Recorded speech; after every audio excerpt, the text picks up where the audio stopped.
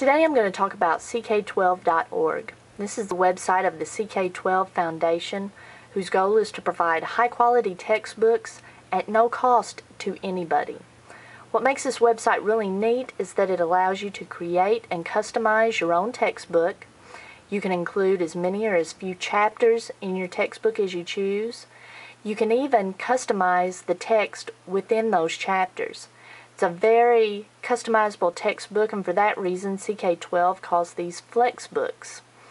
You can save a flexbook that you create as a PDF, which really caught my attention because you can use that as a textbook on an iPad, on an Android tablet, on a netbook, laptop, desktop.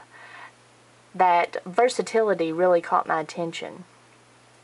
Now, I'm going to scroll down and show you some of the options you have.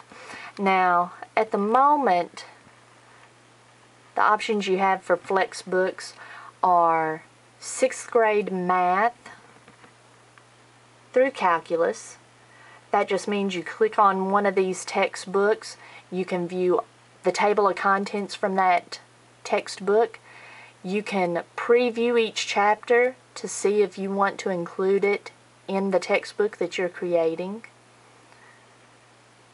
We've got science, from middle school earth science down through physics. And there are other subjects ranging from SAT prep. There's a couple of American history textbooks, composition. Those are all the options you have thus far. And if this looks like something you might be interested in, if you go to CK12's website, just under the big CK12 is a little how it works. If you click on that, there's a nice little video that they show that'll walk you through the process of creating your Flexbook. Now, I really got into ebooks when I first got my Kindle. A Kindle is great for reading for enjoyment, passive reading, but for a textbook, I don't think they've really caught on. You need something that you can actively read, that you can interact with.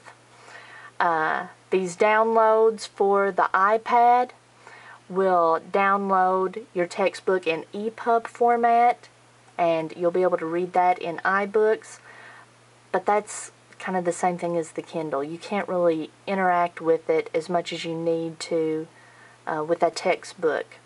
I'm going to make another video about how to use a PDF and a PDF viewer and note-taker app on an iPad for a textbook. I think that's a really viable option.